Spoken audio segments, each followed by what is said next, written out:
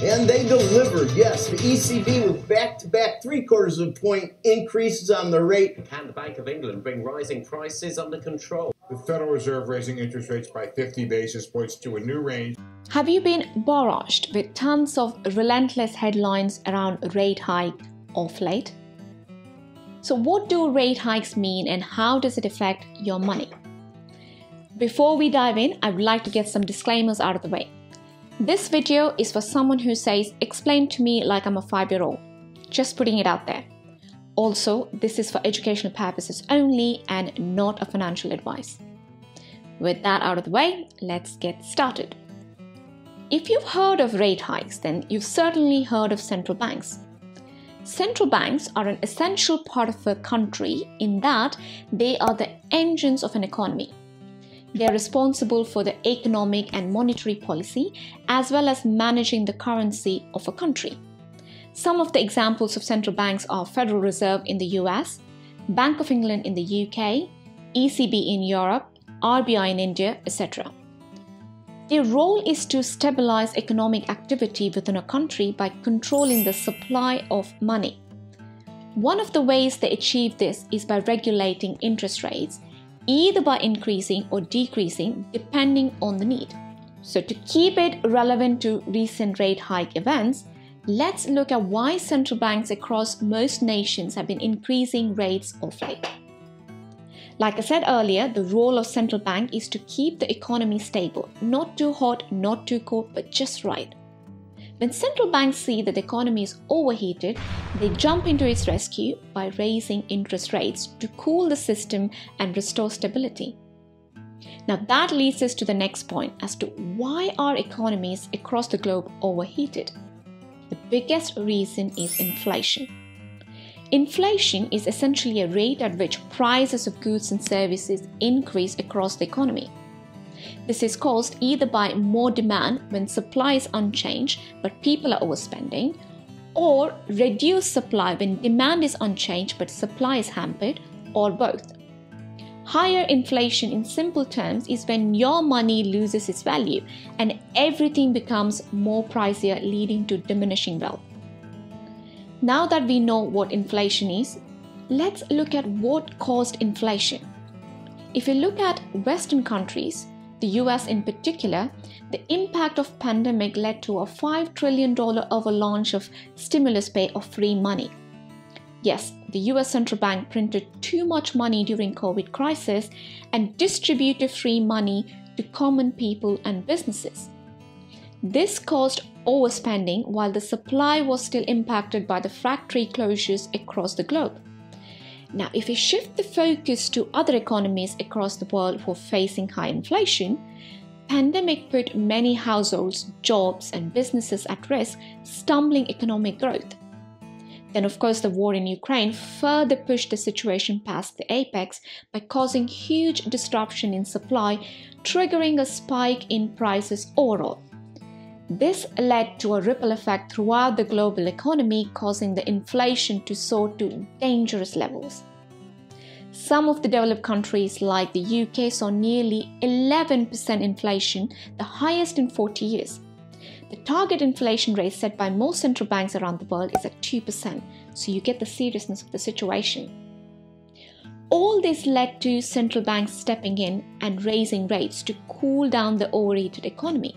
They have been doing so for the past 12 months, with the most recent hike being just last week by major economies like the US, UK and Europe. Higher interest rate translates to an attractive savings rate, making borrowing more expensive. This naturally encourages people and businesses to save rather than borrow.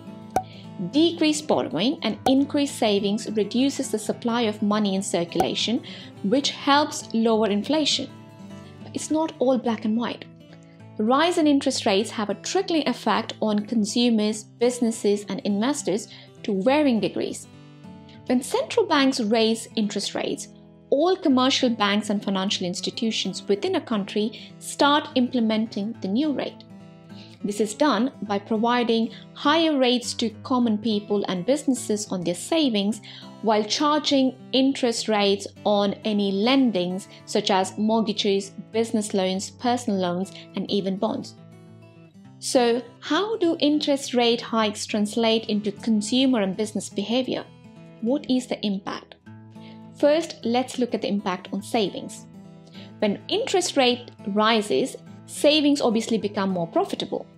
Common people and businesses can benefit from competitive rate hikes from banks and financial institutions on their savings accounts, money market accounts, fixed-term deposits, etc. So it's a win-win.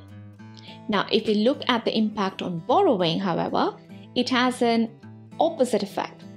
With rising interest rates, the cost of borrowing goes up. Whether you're a first-time home buyer or due for a mortgage renewal, or if you're in need of a personal loan, it will now cost you more as you will pay more interest on loans. Of course, your credit card debt becomes more expensive as well. Typically, the borrowing rate is always higher than the bank rate due to the credit risk, i.e. the risk of default or loan not being paid back. So you pay more interest on your loan than you would gain from your savings for the same amount. For instance, if the base rate set by central bank is at 4%, the normal savings rate is around 4%, but the loan rate is generally higher at 5% or above, depending on your lender, costing you a lot more. Next, let's look at the impact on businesses. With increased rates, business loans will incur higher rates.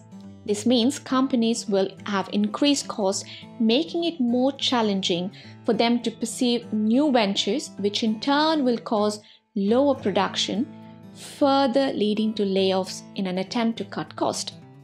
This will obviously trigger a rise in unemployment, forcing people to spend less due to low consumer wealth. Let's look at the impact on stocks. Higher interest rates have a negative impact on the stock market. But why?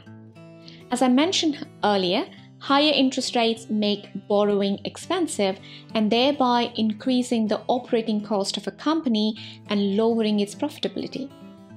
This will obviously impact its stock value. Besides, risk-averse investors might prefer to move their money from stocks to safer investments like fixed deposits or savings accounts or even bonds, earning better interest rate, causing the stock prices to fall further. So, higher interest rates tend to negatively impact stocks, at least in the short term. Lastly, let's look at the impact on bonds. Bonds are particularly very sensitive to interest rate changes. Bond prices are inversely correlated to interest rates, i.e. when the interest rates rise, the market value of existing bonds fall instantly.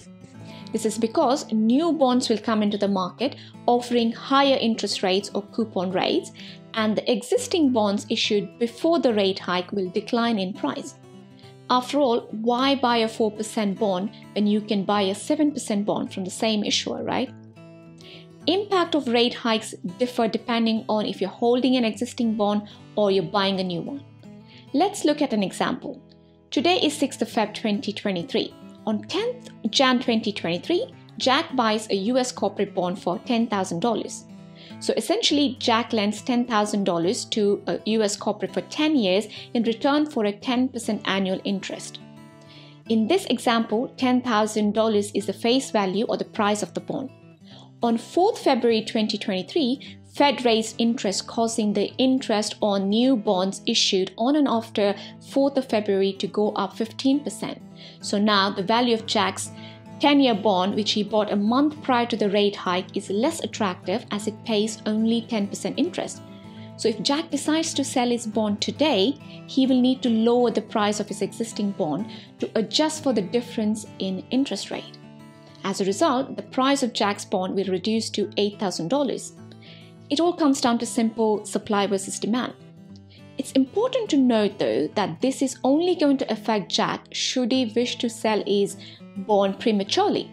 If he continues to hold the bond until maturity, Jack will continue to receive his 10% coupon on the $10,000 he lent to the corporate, and then at the end of 10 years, he will get his $10,000 back as agreed at when the bond was issued. So to conclude, depending on your financial situation, rate hikes may affect some more than others. Rate hikes provide the best opportunity to increase your savings, either through savings accounts or through annuities or new bonds. But if you are an investor, you may experience short-term volatility with regards to your riskier investments. But if you have a well-diversified, resilient asset allocation, you should get through the turbulence without much damage. If you have debt, keep your levels manageable.